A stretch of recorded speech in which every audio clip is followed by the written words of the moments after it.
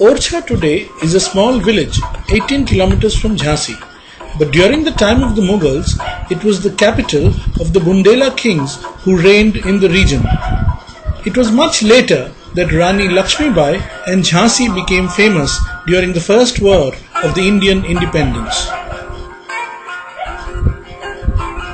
The village is divided into two by the main road.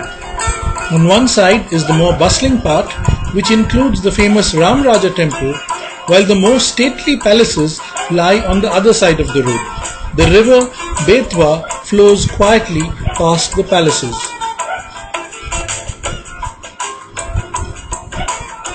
Passing through the rustic scenery of 21st century Bundelkhand, the sudden sight of these grand 17th century palaces is truly astounding.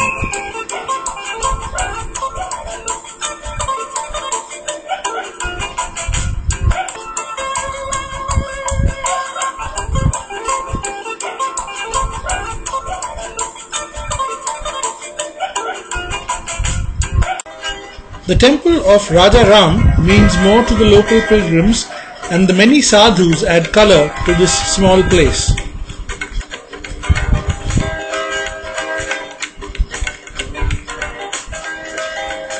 The palace complex is remarkable, with two huge palaces, the Raj Mahal and the Jahangir Mahal. Today they are mute, but 300 years ago the lives of the residents of these palaces was intimately intertwined with those of the more famous Mughals who lived not far away in Agra.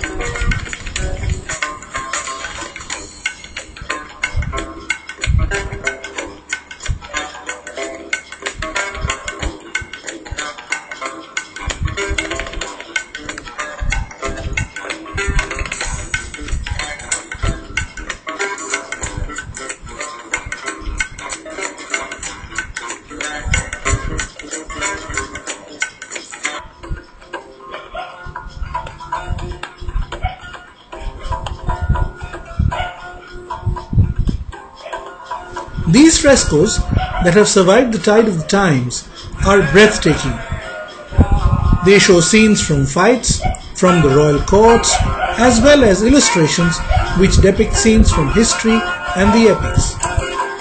They are now preserved and are shown to the English, Italian, and French and even Spanish-speaking tourists by guides who have learned these foreign languages.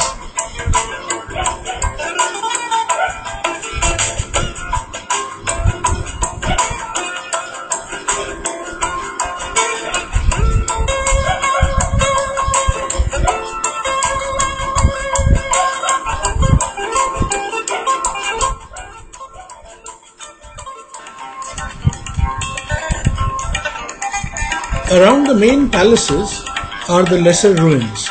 Principal among them is the house of the royal mistress, Rai Parveen.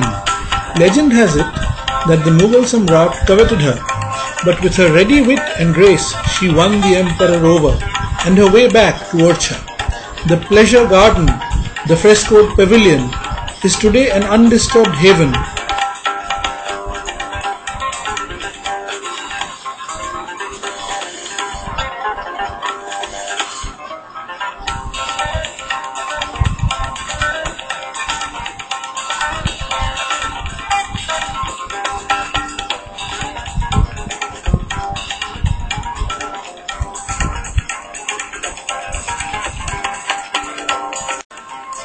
And here we found a group of buyer weavers busy with their nest making.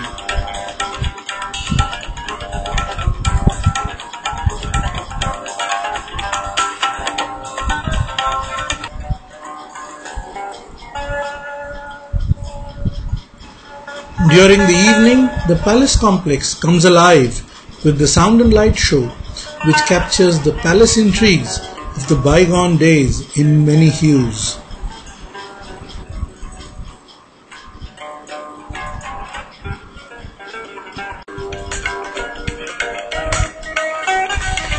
The river Betwa is an important character in this hideaway.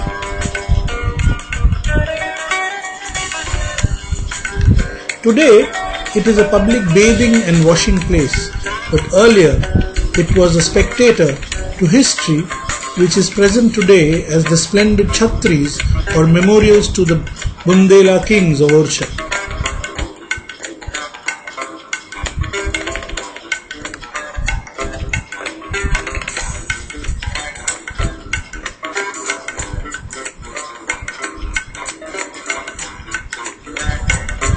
There was a brief shower before we reached this place, and the vultures spread out their wings to dry them, creating new patterns on the domes and spires.